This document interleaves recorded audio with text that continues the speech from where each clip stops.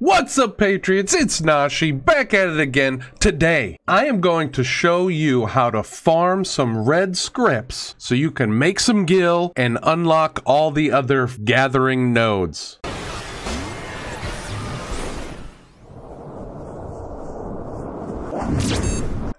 What's up again, Patriots? We're back. Here we are. I have something to show you that you need to know to unlock your gathering nodes for all the what they call them folklore books for your fishing, your mining, and your botany. Now, this is also a halfway decent way to make pretty good gil in this game, is by gathering red scrips and yellow scrips and exchanging them for certain items. To unlock all of the Stormblood folklore nodes, what you'll need to do is talk to the Splendors vendor right here. Look at the fieldcraft items, and you have 2 from each gathering profession. You have 2 fishing ones, 2 botany ones, and 2 mining ones. Now, obviously, as you can see here, that's 6 total, obviously, and you need 50 Rowena tokens of regional folklore per one of these. Now, the reason they put in this vendor is because they changed around the script system a bit back and basically made it way better, in my opinion. So, to get these folklore things, to purchase the books, you need to go to Red Gatherer Scripts level 61 and click the other tab. Now you have them right here, and you can make sure that these are the correct ones, because there's another one with the same name, except they have a blue token, and it says blue crafting and stuff, but it can be a little complicated sometimes by accident. So each of these that you need cost 50 as well. Let me show you on the calculator here. So you need 50 tokens, and they each cost 50, so you need 2,500 red scrips per folklore unlock. So what you'll have to do, that's a lot of red scrips. Don't get me wrong, that is a lot of red gathering scripts. But you can get to them pretty fast and pretty easy. It might take you a couple of hours, but this is the best way to do it. Now, basically, I use this website called FFXIV Clock, basically Final Fantasy XIV Clock.com. And let me show it to you right here. Now, I have it set up and I selected the scripts that you want to farm. Now, when you're level 70, this is the best and the most optimal way to do it. And what you want to do is there are 2 strategies, and in my opinion, this one is the best. You can do mining and botany, and literally just do the top 3 for botany and the top 3 for mining. And as you can see here, you have raw Azurite, raw Spinel, and raw Triphane. Now, if we look back at these, let me take you to the selector. So now this is how you select all of the nodes. These are all the nodes in the game. You can select binding. You just select all because you know what you're looking for. For the botany sections, you use the bamboo shoot, and each of these nodes spawn for 2 hours in-game, twice a day. So in the AM and the PM hours. So we got bamboo shoot, beech branch, and then the lotus root. And those are the 3 that you'll farm for botany. And then the other 3 are all raw Azurite, raw Spinel, raw Triphane. Now, once you select all these, as you can see, you just click on them to select them and deselect them. You can organize them. I like to do the line because I like to see what's at the top. And it'll show you, and basically every 5 minutes real time, the new thing will spawn. So the next one that'll spawn is the raw Spinel. As you can see, we'll go to the Ruby Sea. Now my return is in the Ruby Sea, so I kind of got lucky. Now this one is the Ruby Sea. Now, as you can see, in 8 seconds, real time, this is going to update, and it's going to make a sound. And you can change the sound and stuff, but I like using this sound. This will tell you that it's ready. So if you want to do this while you're doing something else, not playing the game, where we want to go is it'll tell us exactly where to go. The raw Spinel, which is 15.5. So 15.5 is right on over here. It's in this little cove right here.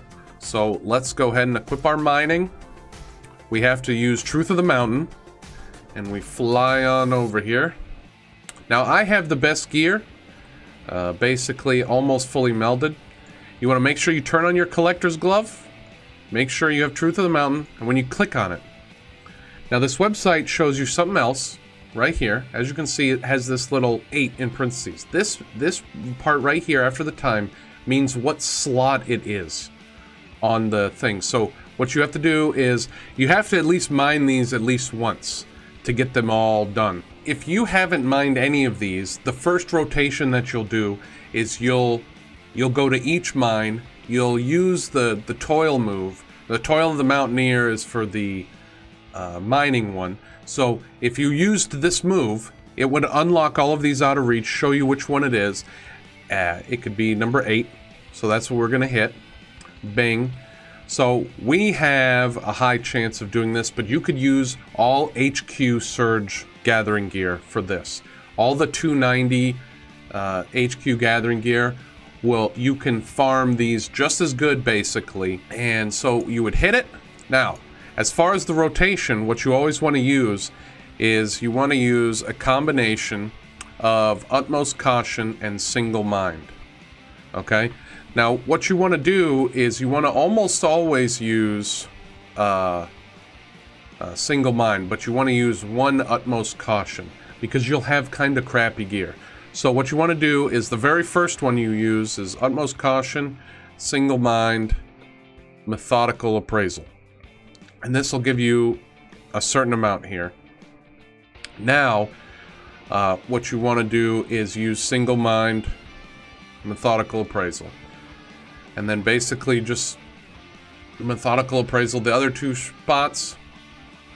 And what you have here is you're over 460. Now you need to only be over 450, but this rotation guarantees maximum yield, basically. This is what you want to do if you're just using Surge gear. And so basically now we're at 460, so we can hit this up, collect, yes, collect, yep, collect again, and one last one. Right after you use this, if you're doing it quickly, like if you're way ahead of yourself, you probably won't have to use cordials, but I would advise using cordials every single time because they're super cheap, easy to get with Grand Company seals. They're 500 Grand Company seals each. So if you're level 70 doing a couple dungeons a week and making sure you roll greed on everything, turn it in gear, one item from the level 70 expert roulette and even the level 70 dungeon roulette, one item can get you 3 cordials. So we'll go to the next spot, which is going to end up being the Fringes, and we're going to get raw Triphane. And so basically what you'll do is you'll go to each of these spots, all 6 of them, twice per real-time hour. So you'll go during the AM and the PM rotations. Now the raw Triphane will be over here. It'll be right over here by the schism. And so we're gonna fly on over there. And I will show you the rotation and a wonderful website that you can use as well. There we go. We got the notification, and as you can see right here, the unspoiled mineral deposit opened up. So now we're going to go to the next spot, which is going to be our Azim Steppe, the Dawn Throne. The next spot will be at 527, which is down here, south of our wonderful location. All right, as you can see here, I just wanted to make sure every node comes up every 2 hours, and every 2 hours in the game comes up to be 5 real-time minutes. Now, here's the unspoiled mineral node, and according to our clock, it is number 7, so slot number 7, bing bang boom, raw Azurite.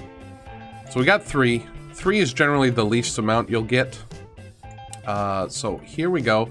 We'll head to the next one, and the next one just happens to be some botany. We'll use a cordial, and we'll go ahead and go back to the Fringes, because the next one is going to be the Beech branch. Now the Beech branch shows up, it says at 10:15, which is around down here, as you can see. It's about 10:15. It's right south of this section. And it usually pops up on this side or the other side of the river. And it'll show up any second now. I can make Eorzean time go faster like this! And we're here. I just made time go faster. Not really, obviously. So at this one, you might want to stealth just in case this bear aggroes you. Here we are, the Beech branch. Don't forget to put on the Truth of the Forest, just like Truth of the Mountain, so you can actually see the node. And then make sure you have your Collector's Glove on. Now, obviously, if you fully meld super endgame gear, you can get over 800 GP, which would make you be able to even gather more of these, but you'll probably be gathering yellow stuff by that time. So we're going to gather all these, and we're going to move on to the next one. So we're right here. Where you want to go for this one is the Lotus route next. And you want to go to the House of the Fierce, because it's at the top end. Because the next one you'll want to go to is the Bamboo Chute, and it's down here. But you want to go to House of the Fierce first. Hit this up. This one is number 7 as well. Now, the Lotus route today is starred, which means that you get a bonus to turning it in.